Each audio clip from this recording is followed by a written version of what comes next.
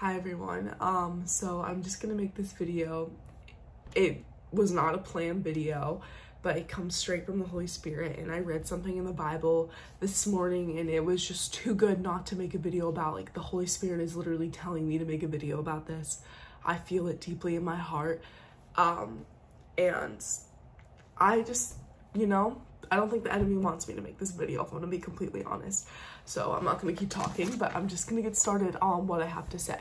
So basically, I read in 1 Corinthians 15, verse 19, and if our hope in Christ is only for this life, we are more to be pitied than anyone in the world. And then 1 Corinthians 15, verse 22, just as everyone dies because we all belong to Adam, everyone who belongs to Christ will be given new life. So if you're not a Christian watching this, I believe that God really wants you to watch this. And I know you probably think that's dumb or something, like, okay, whatever. And you probably want to click off or whatever. And I'm not going to force you to stay here. But I would just encourage you to listen to this. It's not going to be a super long video. It's going to be as fast as I can go. So this is just a little bit of your time, and you're completely welcome here if you're not a Christian. I literally make these videos for non-Christians and Christians, of course, for everybody. Everybody is welcome. No matter if you're gay, you're Christian, you're whatever you are, it doesn't matter, because I make these videos for everyone, and I love everybody who watches these videos, no matter who you are. But I'm just talking about God, who has given me the most true peace and joy. But if you've been stuck in a hole of anxiety and depression, or just anything that obviously doesn't really come from God, just like a dark, lonely pit, and you could be a Christian watching this and you're stuck in a dark, lonely pit, I want to just tell you, the only way it's actually going to truly change is by applying the word of God to your life. And this is something I've been sometimes I'll forget this. If you're feeling any sort of feeling, you need to apply what this book says to your life.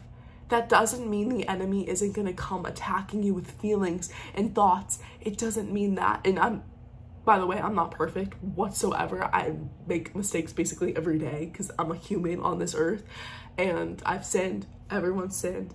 And that's, God loves us either way, and it's okay to make mistakes. But the only way you're gonna really see a result with Jesus is if you're taking this book, this Bible right here, and you're physically applying it to your life. That's what's gonna renew your mind. That's what's gonna give you new life. And there is a verse in Isaiah or something. It's you'll be, just look it up. It's being renewed by Jesus's word, Isaiah or something. But the only way that you're really gonna see a change in the way you're feeling, in the way, whatever is happening inside of you, is by applying this book to your life. This isn't just some sweet book to read and I'll be like, okay, great, but then just forget about it and go back to the way you feel. Despite what you're feeling, this book should be your truth. Not just your truth, this book should be your truth, your only way of living. This book should literally be the thing that defines your life. You have to be so in awe of this book, and you have to be so aware that this book is the only truth. That's the only way it's gonna change anything for you. And I'm just being honest, because I know that's true for me. Because if I read the verse, I read a good verse and I'm like, okay, great. And then 2 seconds later, the enemy might attack me with anxiety, or the enemy might attack me with some stupid thought or something. And then I'll be like, oh my gosh, guys, what do I do? And I'll forget the verse, and I'll go and I'll think on it. That's not going to change anything. You read the verse, but you didn't apply it as your truth. Say it's the Lord has not given you a spirit of fear, but power and love and a sound mind. That's, gosh, I know this is my life verse. 1 Timothy 2:7. I think I'm right. It's either 1 Timothy 2:7 or 2 Timothy 2:7. No, it's 1 Timothy. I'm pretty sure I'm right. Yeah. So anyway, sorry. But if you read that verse and then you're like, okay, great. God has given me a sound mind and not a spirit of fear. But then 2 seconds later, something happens and you're terrified. I'm not saying that those aren't human emotions, by the way. I'm not saying that you're never going to feel that, because it's literally just a human emotion. Like, you can't like prevent yourself. But there's a difference between sitting in it and applying the word of God despite what you're feeling. So instead of sitting around in that anxiety, you can go, no, God hasn't given me a spirit of fear, and he hasn't made me timid. So I'm going to, either way, despite what I'm feeling right now, I'm going to apply this verse and I'm not going to be scared. And that doesn't mean you're not going to feel the scared. No, obviously you can't control that. But when you start to use it as your truth, the fear is going to start to go away, because you're like, okay, even if I'm scared right now, my hope and my confidence is in God either way, and this verse and this word of life. So either way, this is my truth. So like I said, yeah, I just want to tell anyone who's like watching this, God is the only way you're going to experience that new special feeling, the partying, the whatever you do that fulfills you. That might fulfill you for a little bit, but that's not going to fulfill you for life, because those things are not eternal, but the word of God is eternal. And like I said, I'm like not perfect. Please don't get that from this video, because I don't want anybody to think that. But I'm telling you, live with Jesus. Live with his word as your firm foundation. I actually have one more verse, because this is basically what I'm talking about. 1 Corinthians 15 verse 1. Let me now remind you, dear brothers and sisters, of the good news I preached to you before. You welcomed it then, and you still stand firm in it. It is the good news that saves you if you continue to believe the message I told you, unless, of course, you believe something that was never true in the first place. I love this verse because he talks about how you have to stand firm. And this is 1 Corinthians. Paul wrote this. Yeah, Paul wrote this, and I want to say something really quick, and then I'm done. Promise. Okay. Paul used to be a murderer before he was preaching all this stuff that I'm reading right now in 1 Corinthians.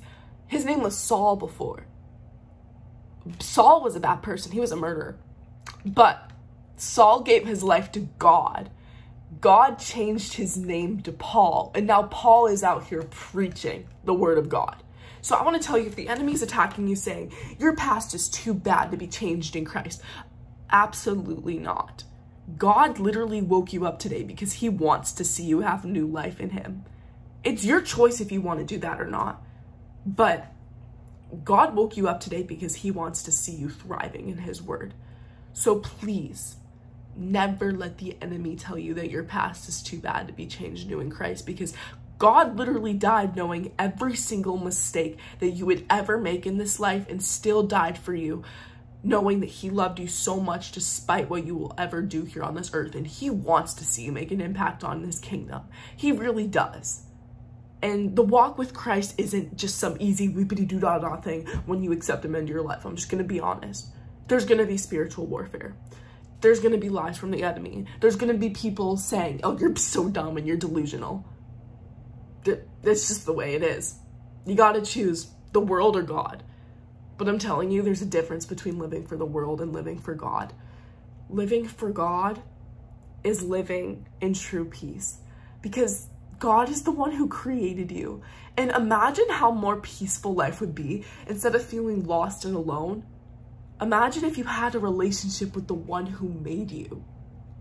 He knows everything about you.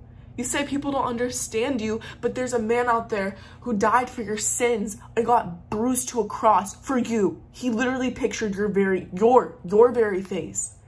He said you were fearfully and wonderfully made in his image, and he woke you up right now. You're watching this video right now. You. Yes, you. Because you have a purpose. And I'm not just glazing over that. God literally says, for I know the plans for you, plans to prosper you, not to harm you, plans to give you hope in the future. Jeremiah 29:11. That is the truth. I can't force you to believe it. It's something you got to do for yourself. That's another thing. I can sit here and I can talk, and someone else could sit there and talk to me. But the only way it's going to change is if you genuinely desire to do it for yourself. So I'm telling you, if you apply God's truth to your life, it's just amazing. Life with God is amazing. So yeah. And honestly, I partially made this video for myself, so anytime I forget, like, that if I find myself relying more on my feelings than the word of God, so I can come back and watch this, like, come on, girl, come on. Let's apply this love. This is like a love letter from Jesus. Okay, sorry, this is turning into a long video. It always does. Okay, it's only 10 minutes, but like, I know you guys got lives. Okay, anyways, if you watch this video, thank you so much for staying, and thank you for watching this. I'm gonna pray really quickly over anyone watching this, and yeah, then I'm done. Okay. Dear Lord, thank you so much for the person on the side of this other side of the screen. Lord, I know that you have a plan and a purpose for their life, and I pray that they would know that too. Lord, I pray that they would know that you're not done with them. You got on the cross and died for the dirtiest version of themselves. Nothing is hidden from you. You know what they've done, but you still love them regardless if they would just repent of their sins. So if a person is watching this right now that doesn't know you but really wants to come to know you and live through your truth, Lord, I pray that they would say this prayer like after me right now. Dear Lord, thank you so much for the life you've blessed me with, and thank you for waking me up today. Lord, please just give me your peace that never leaves. I'm sorry for anything I've ever done, but I want to be made new in you because you are the one who renews strength. Thank you, Lord, for who you are. I want to live life with you now. Please speak to me and help me do that. Amen. Okay, I love you so much. So does Jesus, most importantly. Okay, goodbye.